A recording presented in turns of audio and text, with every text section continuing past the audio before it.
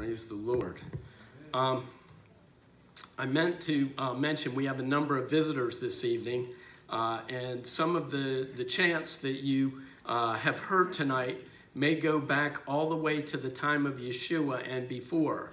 And he may have, in fact, even chanted some of these chants just like we are doing tonight. So even if you don't know them and the first time you come, it's pretty hard to be able to follow along, but we trust that as you heard those chants that they might be a reminder that some of these chants have been around for a long time and that they have been a part of the liturgy of our Jewish people, and sometimes these chants go back hundreds, even thousands of years. And last week, our Shabbat service began on the final day of the 7-day observance of the Feast of Unleavened Bread. And according to the calendars, we really weren't supposed to read the regular weekly portion from the Torah, but I was so focused on discussing when we were going to observe first fruits that I got confused as to when the Feast of Unleavened Bread was ending.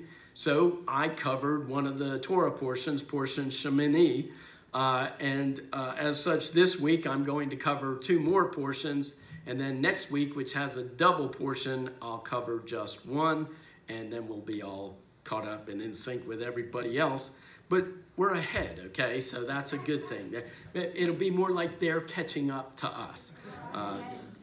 Or it could be just that our rabbi's a little confused. Well, you can play it either way. You know, it's all in how you present it.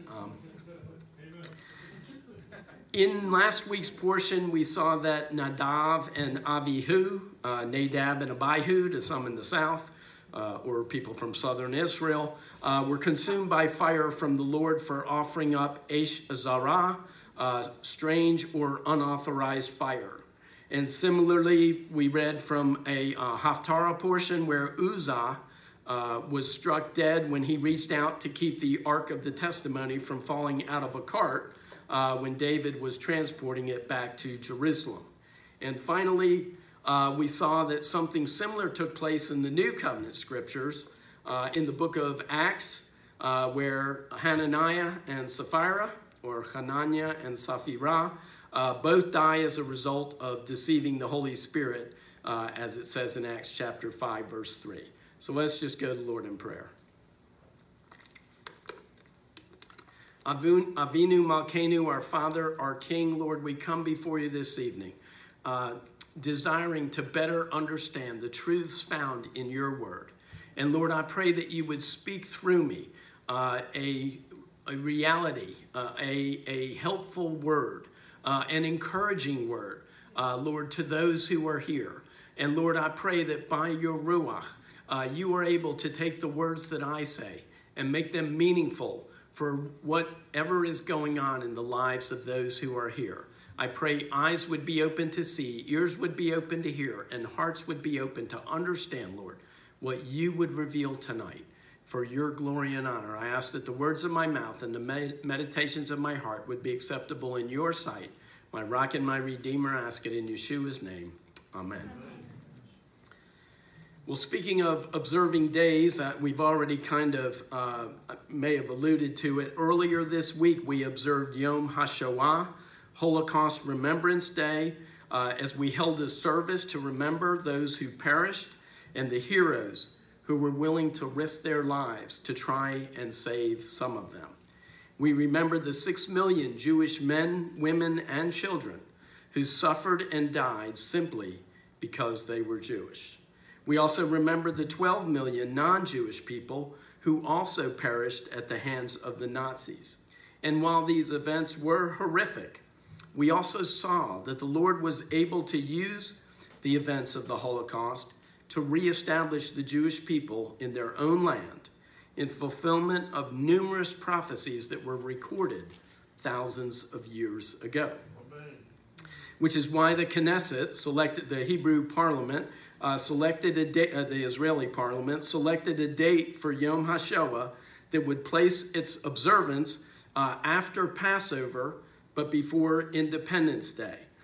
They wanted the deliverance of Passover to be something that was separated from the events of the Holocaust, but they also realized that those events led to the founding of the nation in fulfillment of prophecy. The day on the Hebrew calendar was the 5th of ER, the 5th day of the second month, was when the Jewish nation declared its independence in 1948, which next week will be the 73rd anniversary, and we will be celebrating this event this coming Tuesday, and all are invited to join us as we celebrate the miracle of probably the greatest miracle of the last 2,000 years, the miracle of the reestablishment of the nation of Israel. In last week's portion, we also discussed from Leviticus 11 what animals were considered clean for the Israelites and which ones were unclean and therefore not to be eaten. And tonight we will talk about uncleanness that is a result of childbirth, as we are going to discuss portion Tazria, which starts out in Leviticus chapter 12, talking about the ceremonial uncleanness that results from childbirth. And of course, we heard about that in the New Covenant portion that we read in terms of events in the life of Yeshua. But he's not the only one that has experienced childbirth. Anybody else been through that? I mean, you may not remember it, but unless anyone here was cloned, we've all been through it, right? Now, clean and unclean are distinctions that most believers don't see as relevant to us these days. And those who do concern themselves with this issue may have wondered, how are we to treat those who are would be described as unclean? What does that mean to us? How should we treat them? Should we treat them the way lepers used to be treated, perhaps, based on Leviticus 13, verse 45, which says, everyone who has sara'at sores is to wear torn clothes and leave their heads uncovered. They are to cover their upper lip and cry, unclean, unclean. But today we are the lepers, forced to cover our lips, our face, with a mask. And this is not a political statement, but for fear that we will be contaminated or contaminate others with this virus. And if someone coughs or sneezes, we find ourselves wanting to head for the exits or dive for cover. So the new normal is really an old normal that has become new for us. But are we as concerned with the contamination of this world that we were exposed to long before this virus existed? Do we avoid the evil and the temptations of this world, or do we allow it to seep into our lives and spread like leaven, inhibiting our ability to serve our Creator in sincerity and truth? The first portion for this week, Tazria, consists of Leviticus chapters 12 and 13, and we find that what causes the uncleanness is really the blood that is a part of the birthing process that will cause the woman through that process to come to a place where she is considered ritually impure or unclean. In Leviticus 12, verse 6, she is told to bring a lamb for an olah. Sometimes it's translated burnt offering. The Hebrew, a much better translation would be a rising smoke offering. And she's also to bring a pigeon or a turtle dove for a pigeon or a dove for a sin offering to the entrance of the tent of meeting, to the Kohen, the priest, who, according to Leviticus 12, verse 7, is to offer it before the Lord and make atonement for her, as we read earlier. Now, why does she need atonement? The answer, you really have to understand the Hebrew because the conclusion I've reached is ani lo yodea, which means I don't know. But it could be a reminder that we are all born in sin, the fallenness of Adam, and it could also help us to more readily see that there's a connection between blood and atonement. Leviticus 17 verse 11 says, For the life of a creature is in the blood, and I've given it to you upon the altar to make atonement for your soul, for yourselves. For it is the blood that maketh atonement by the reason of the life. And while here the blood of childbirth defiles, previously in the events of Passover, it was the blood that brought deliverance. In Exodus 12, verse 13, the Lord told the Israelites, the blood shall be a sign for you on the houses where you live. And when I see the blood, I will pass over you. And no plague, referring to the 10th plague, the death of the firstborn, will destroy you when I strike the land of Egypt. According to Leviticus chapter 12, verse 2, if the baby is a male, the mother will be considered unclean for 7 days, with the child to be circumcised on the 8th day. And then the purification process continues for a total of 40 days. Now, a little bit of a quiz here. I occasionally like to do that. Circumcision was the sign of which covenant? Abrahamic covenant, right? So, along with the way I often try to describe it, is that the Mosaic covenant seems like much more a part of the Abrahamic covenant rather than a replacement for it, as some would tend to believe. But I think the idea that circumcision is talked about in the Mosaic covenant, but is really the sign of the Abrahamic covenant, shows that it's not one instead of the other. But if the child is female, the times of uncleanness and purification are doubled. Why? Once again, Anilo Yodea.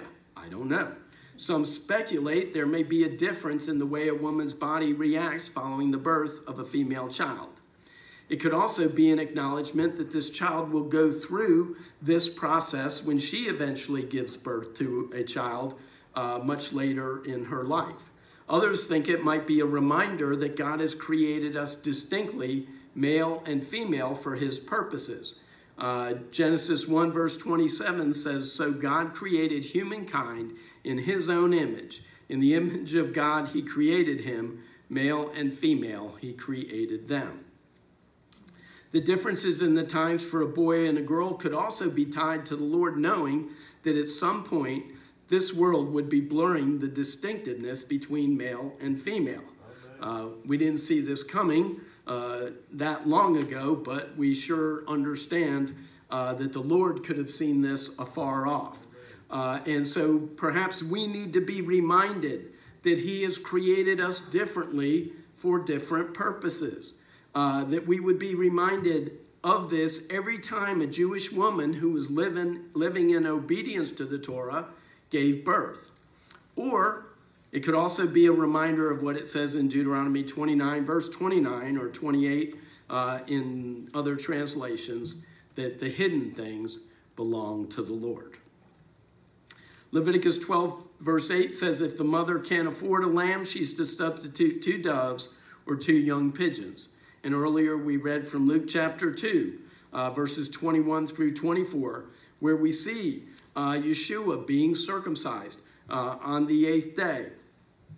And then after the time of her purification is fulfilled, his mother, Miriam, brings the sacrifice that is required by the Torah, as we see that much of the New Covenant scriptures are based on truths that we find in the Torah.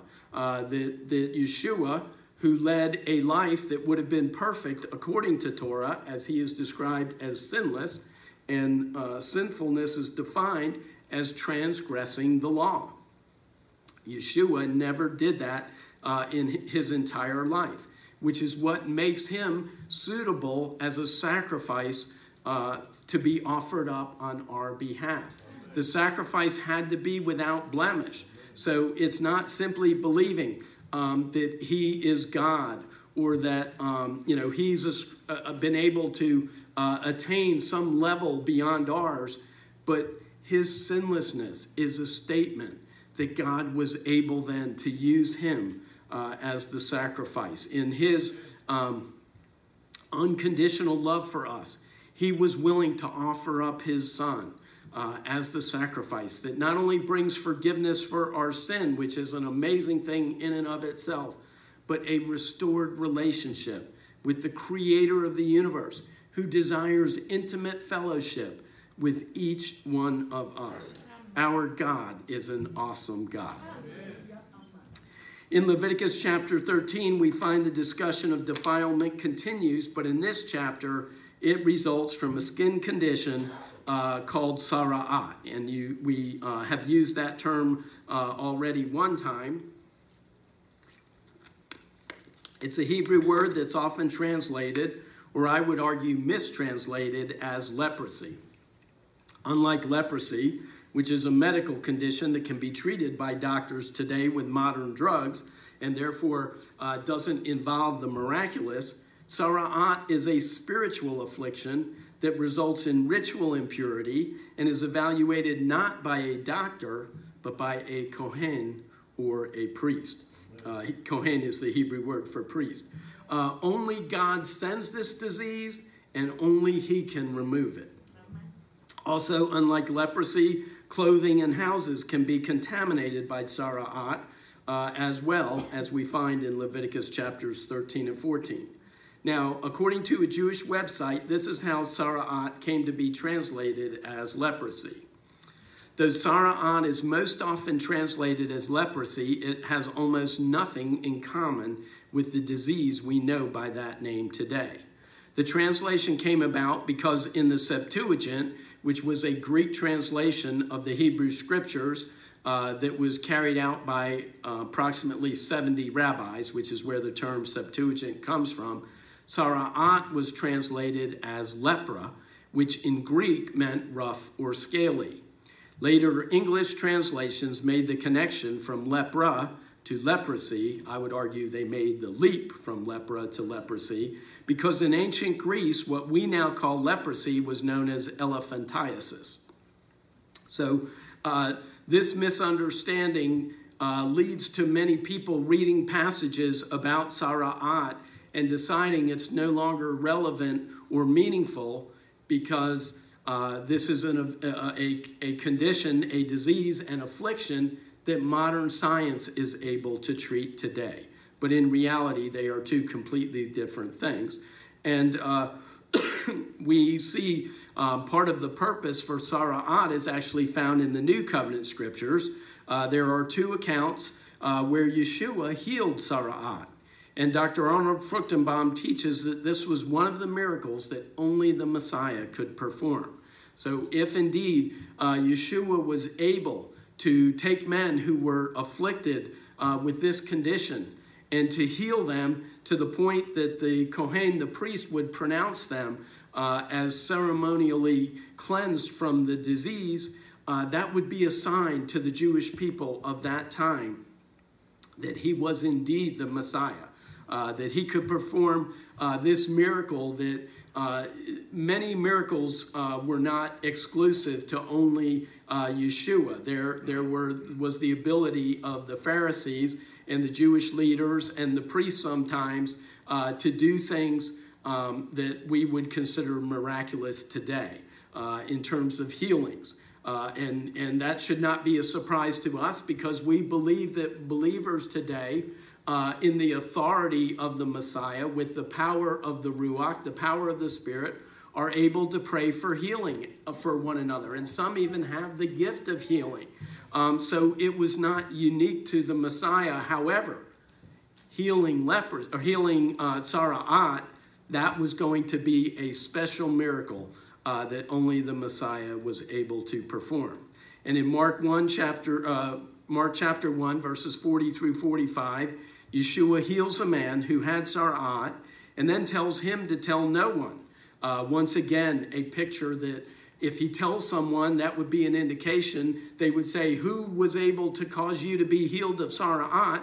Because we are going to say that that is the Messiah, but it wasn't yet time for Yeshua to reveal himself. So he told him to go to the Kohen to verify the healing in accordance, once again, with the Torah. Now, the second account is when Yeshua doubles down on this miracle, as they say today, or more accurately, doubles down 5 times by healing 10 men of Sara'at, as recounted in Luke chapter 17, verses 11 through 14. So we see that perhaps this condition that is described in the Torah is really something that the Lord instituted so that one day, thousands of years later, Yeshua could demonstrate to his own people that he was indeed the Messiah. And we would find out that not only is he the Messiah of the Jewish people, but he came to bring reconciliation for all who would call upon his sacrifice for their sins. So we are thankful that diseases like this exist because we are actually have been blessed through them in ways that we may not have appreciated before tonight. The second Torah portion I'm covering this week is called Metzora, which means someone who's been afflicted with Sara'at. The portion begins in Leviticus chapter 14, where we find this elaborate cleansing ritual that is described as a ritual that is to be used for someone who has been declared free of Sara'at by the Kohen. It's a 7-day ritual. It involves cedar wood, crimson scarlet, hyssop leaves, and 2 clean birds. And actually, in all of those elements, there are truths that can be meaningful for us today. And we'll examine just a few of them just to give you an idea.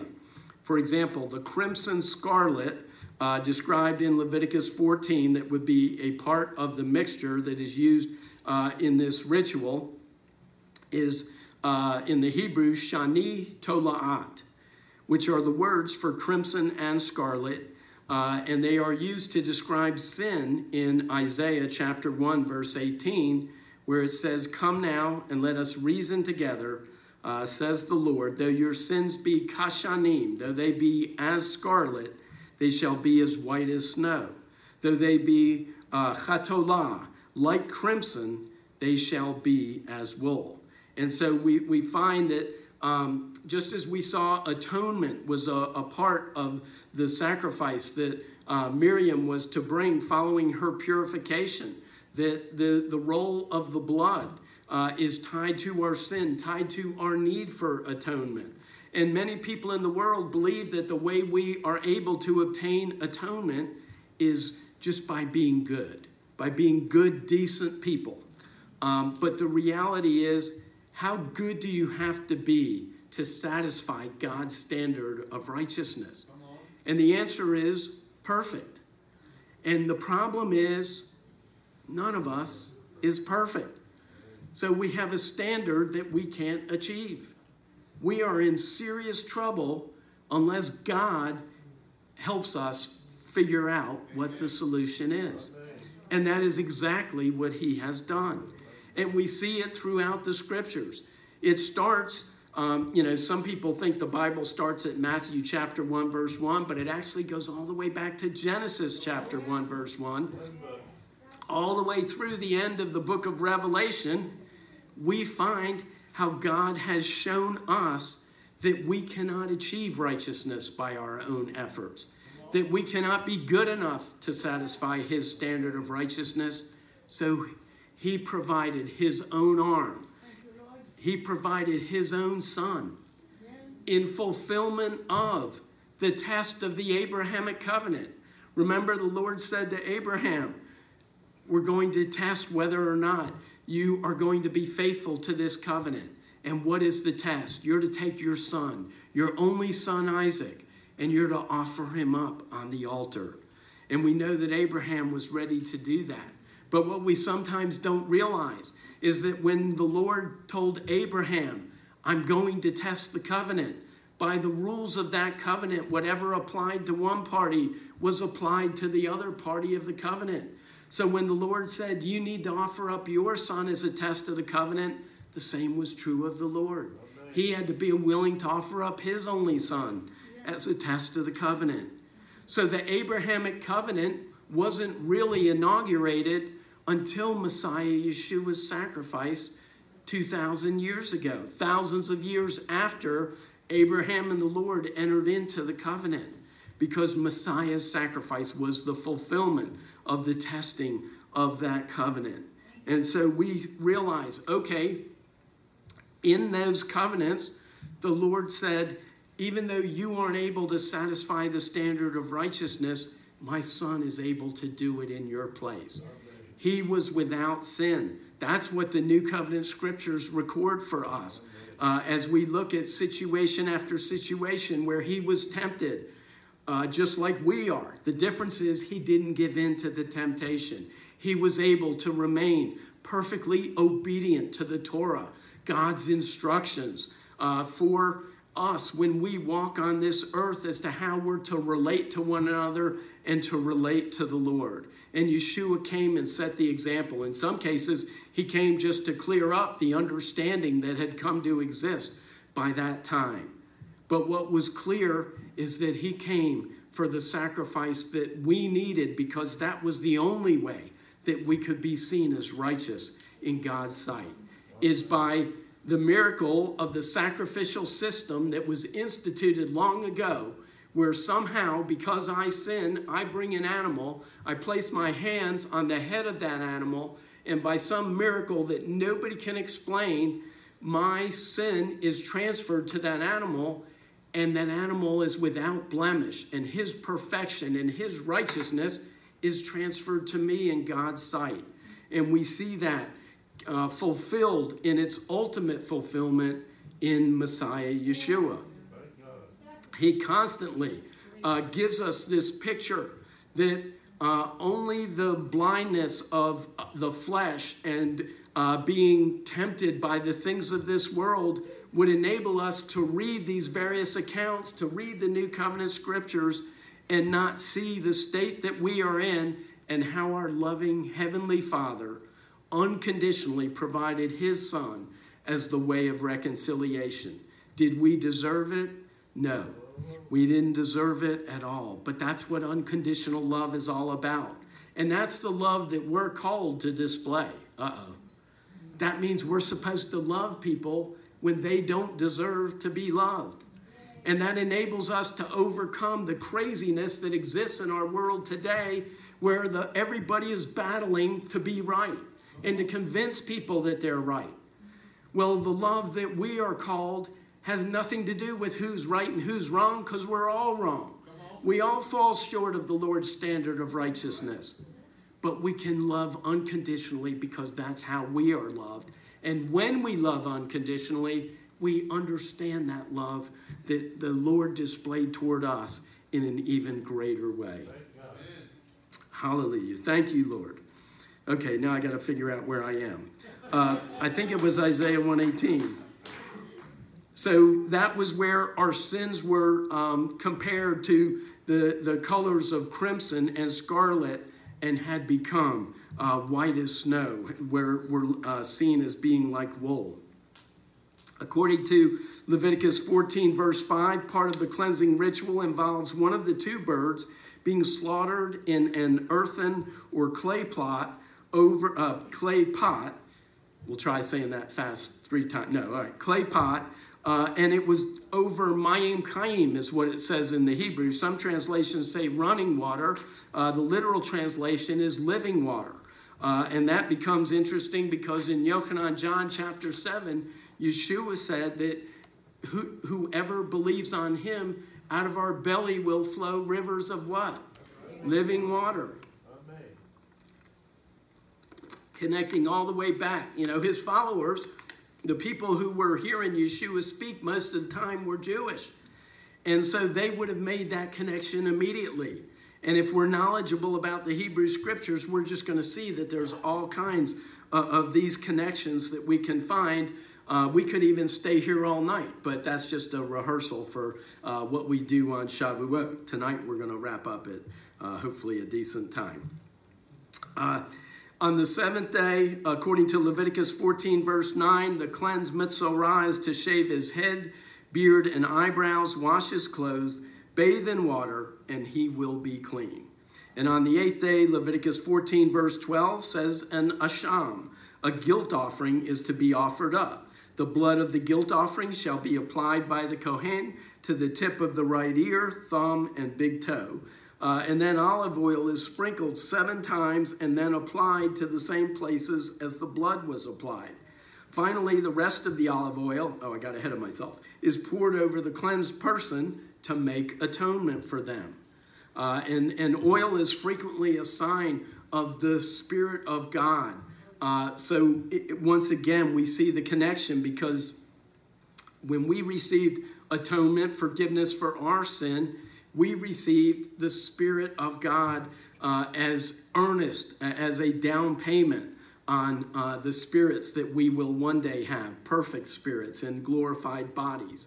As we've mentioned previously, one of the reasons for the guilt offering is for unintentional sin, because unintentional sin is still a violation of God's standard of righteousness.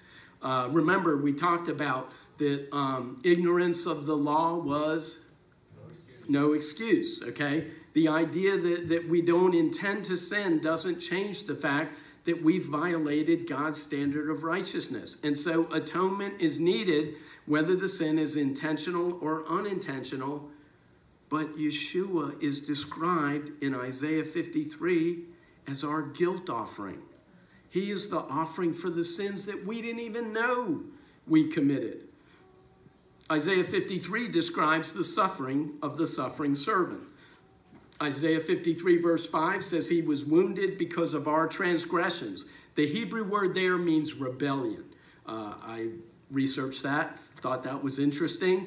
It's not simply sin, but actually we have rebelled against the ways of the creator of the universe. He was crushed because of our iniquities, which is the poetry of Isaiah 53, the parallelism.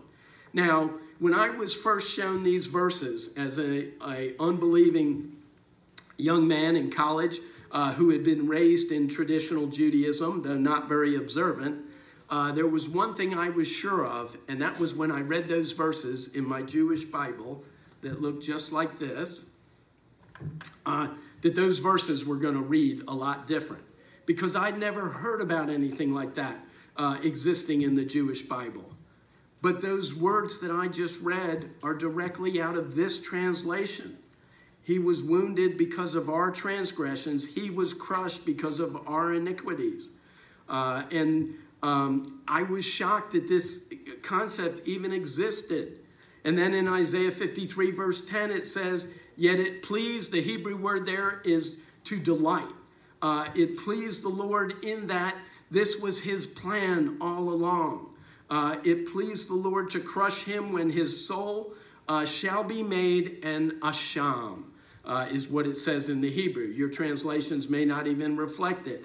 A guilt offering, that he might see his seed and prolong his days. Now, a guilt offering was offered up on the altar. So it seems like these words from this Jewish Bible are predicting his suffering and his resurrection. Now, we've also been going through the book of Joshua, and I just want to discuss that briefly.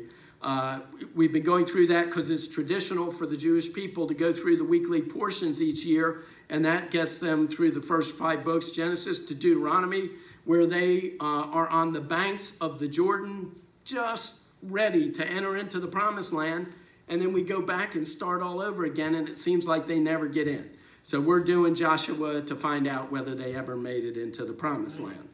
So in Joshua chapter 16 is what we're going to discuss tonight, but 2 weeks ago we were discussing Joshua 15, and in there we saw the first giving out of the land to one of the tribes of Israel for the land that was west of the Jordan.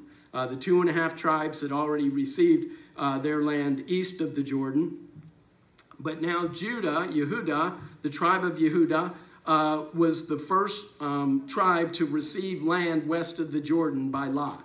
And we saw a description of the land that was given to them, including there was land given specifically to a representative of that tribe that went in to scout out the land along with Joshua and brought back a good report. And of course, you know that I'm talking about Caleb. Okay, Tomio, ding, very good. And the chapter ended with an interesting statement, and we're going to see a similar statement in the chapter we're going to talk about this week. Joshua 15, verse 63 says, regarding the Jebusites dwelling in Jerusalem, Judah's descendants were unable to drive them out. We read this earlier. So the Jebusites, or I take that back, we read it for this week's chapter. So the Jebusites are dwelling with the children of Judah, and that is something we see even in our day today, where the Jewish people regained possession of Jerusalem in 1967, but they share the land with Arabs who were living there prior to 1967. They've allowed them not only to stay, but in 1948, full citizenship was extended to them, as we will be talking about this coming Tuesday, such that there are Arab representatives in the Israeli government.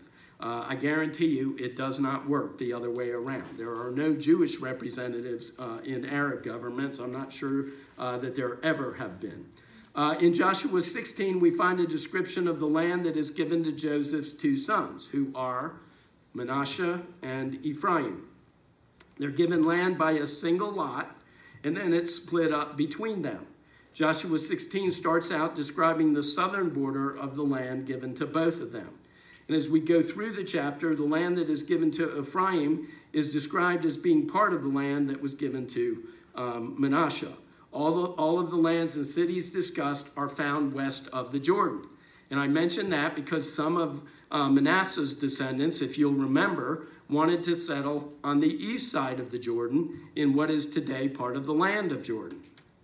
But the other half of the tribe received their inheritance in the land between the Jordan River and the Mediterranean Sea. And I have prepared a diagram so that this will be a little clearer. I forgot to get my pointer. But right in the middle, kind of in the gray, you can see Ephraim. If you look on the back screen, it's pink, so don't ask me about the colors. But anyway, and just above Ephraim is Manasseh, and also to the right of that and up, you see kind of the same color.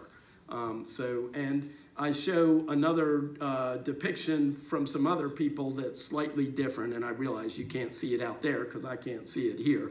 And even though your eyesight's probably a little better than mine, you can see it on the back screen, though, because it's much clearer in terms of colors.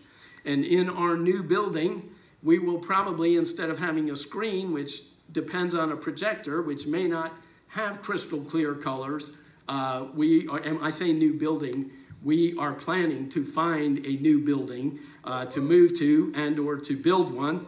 And I trust that when I put something up on the screen, we'll have essentially whatever the latest LCD, LED, who can keep up with it all, you'll see the actual pictures. But what we see here is Manasseh and Ephraim got virtually all of northern Israel, most of it, and Manasseh got the greatest part, including part of the land east of the Jordan, just as he requested. And sometimes the reason I showed too is because some people show Manasseh's land as connecting all the way to the Mediterranean.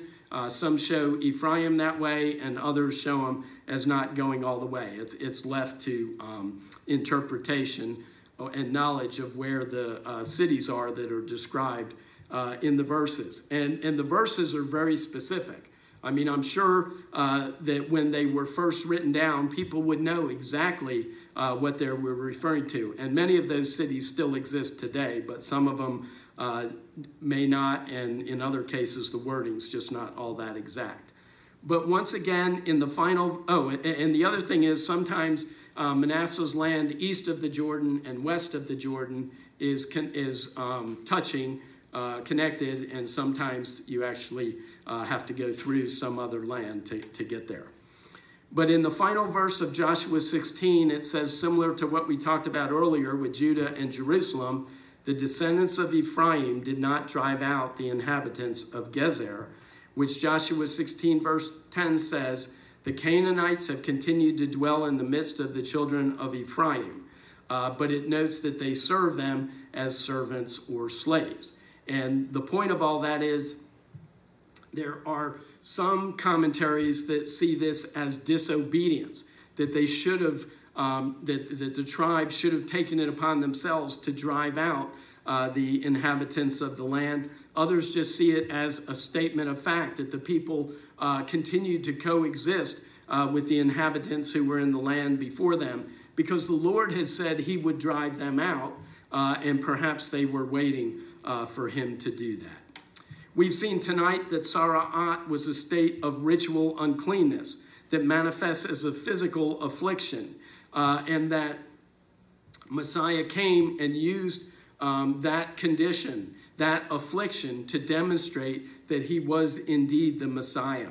And the only way that we are able to go from unclean to clean, the only way we are able to be cleansed, is through the blood of Messiah Yeshua, receiving his sacrifice on our behalf. So if you were here tonight and you have not received Messiah Yeshua's sacrifice on your behalf before, but you need that, you realize that you need the cleansing that only his sacrifice can provide for you. And all of us were in the same boat, and at some point we recognized our need. So if you were here tonight or even watching on the video, I would just like to ask, with every head bowed and every eye closed, is there anyone who would just raise their hand to say yes for the first time in their life? Yes, Yeshua, I need to be cleansed by you tonight. Is there anyone? We always give that opportunity. We never take for granted that everyone has made that decision. But for those of us still in an attitude of prayer who are have already accepted Yeshua's sacrifice, perhaps you have come to see this evening that you've been contaminated by this world, that you went out to transform the world, but it's also possible that the temptations of this world will cause us to be contaminated, that our flesh will go after it. But you realize that you need to say to the Lord tonight, Lord, cleanse me, purify my heart that I might serve you in truth. Remove the things in my life that are not of you, the things that make me unclean in your sight. Or maybe the Lord has shown you some area in your life where you've given in to the temptations of this world, that there is a sin that is blocking your relationship with your Creator. He provided the way to remove that barrier. And it's not through anything that you can do other than saying, yes, I receive Yeshua's sacrifice on my behalf. Because you are able to seek first the kingdom of God and his righteousness, and ask him to give you victory over the temptations of this world so that you can be an overcomer by the blood of the Lamb and by the word of your testimony. Or perhaps the Lord has shown you something else tonight. I would just ask, if you feel like the Lord is showing you to make a change in some area, that you would just raise your hand as a sign of your commitment to him. I'm not even going to call it out. It's just between you and the Lord. As you can say to him tonight, I want to remove any contamination or uncleanness that causes me to be seen as unclean in your sight. I want to better understand your holiness and to live a life that is worthy of having your Spirit dwelling in our midst. As Lord, we thank you for forgiving our sins and for cleansing us from all unrighteousness. We thank you for the many blessings in our lives, so many that we take them all too often for granted, and we find ourselves complaining when we should be praising him. Lord, touch us in our uncleanness that we might be cleansed. Give us a renewed spirit and a renewed passion to serve you, as we thank you that you love us. We thank you that you want the best for us. We thank you that you have so much encouragement for us in your word, if we will only spend time with you. We thank you for what you're doing in our lives, in the life of our congregation and in the life of our people Israel, as you continue to demonstrate your faithfulness as we will celebrate next week. And we ask all these things in our Messiah Yeshua's name. And everyone said, amen and amen.